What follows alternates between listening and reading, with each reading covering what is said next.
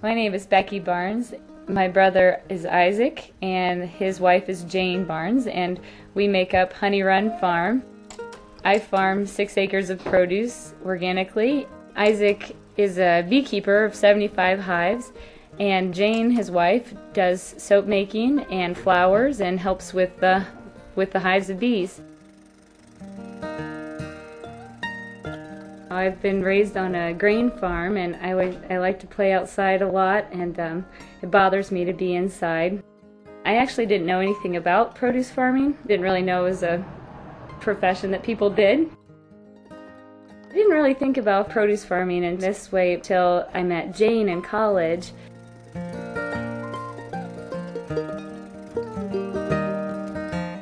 Well, I grew up on a dairy farm and came to Wittenberg and didn't really think I would end up doing anything related to farming. But while I was there, Becky and I were in German class together. One day after class she said, "Hey Jane, do you want to go to Germany with me?" And I said, "Okay." It was on our trip to Germany that we both discovered that we were from farm backgrounds and we had a lot in common. From then on, we just always talked about maybe doing something related to farming, since that was what we both grew up with and we enjoyed it. When I went to Montana for my graduate degree, Becky came to Montana too, and that's where we kind of saw how it could be possible to have a small farm, just a few acres, grow produce, sell it at farmers markets and to restaurants, and to actually try to make a living. My background is sort of the same as Becky's. I grew up farming. All through high school I worked on the farm, and then went to Wittenberg and I took geology, thinking that that would be a good career path to work something in the environment outside, hopefully. And I always knew I wanted to do something not necessarily with my hands, but working in an environmental context, and beekeeping definitely fits that. I'm school teaching now and doing the beekeeping on the side, and do like inspiring kids to get out and learn about the environment and anything to do with the ecosystem, and beekeeping is definitely a part of that.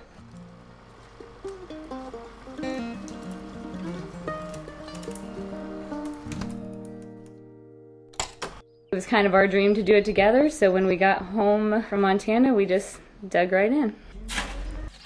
And so our first year, we really weren't trying to make a living, we were just exploring it, seeing if it would work, and we enjoyed it. And so then the second year we just expanded a little bit more, and then this is the third year, and Becky's pretty much doing it full-time as her job.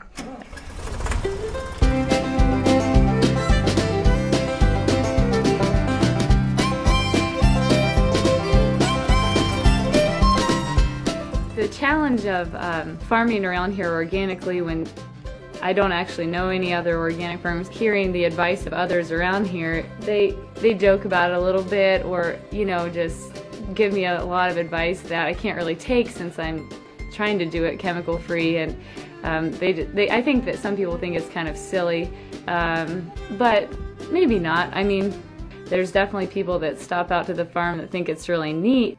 And she really is out there all day long, It's no joke, working midnight, hard. picking tomatoes. And I think people have no idea what kind of product they're getting for such an affordable price.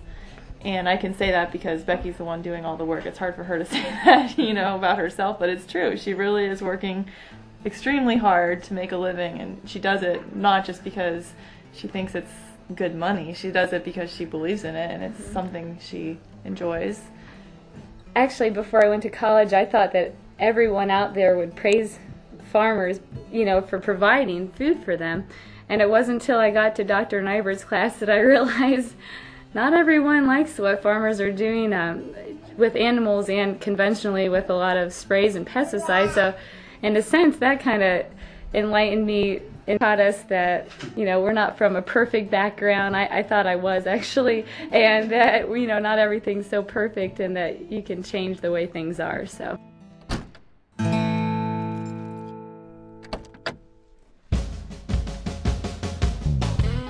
I started in marketing markets in the beginning of May, and they'll go through the end of October.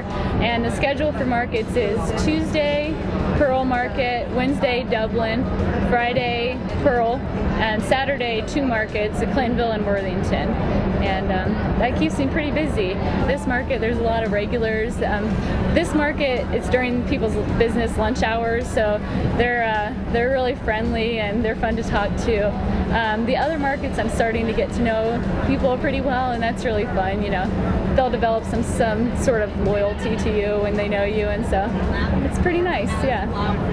Oh, well, I think all of her stuff is definitely, you know, it's fresh, and she used minimal chemicals and stuff. I think she grows it as natural as you can, you know. So if you see a few bug things on it, that's good, because it means she hasn't used any chemicals. So I think that's one good thing. Plus her product's real consistent. She just does a great job.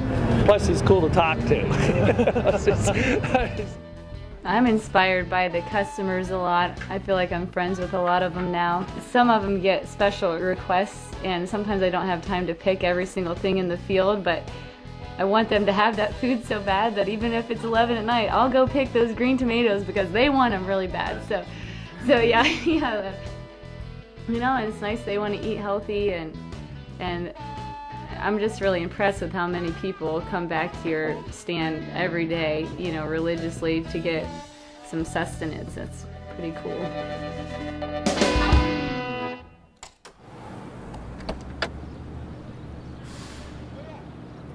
And the challenges here are that people don't know, you know, what goes into organic, high quality stuff. They know the price at Walmart, and as far as produce and as far as honey, you know, if you can get it for $1 less, it doesn't matter if it was raised right here by your neighbor, go get it for $1 less. And that's the challenge in this little area. So we have to take our produce and honey up to Columbus. The market will be controlled by the consumer's demands.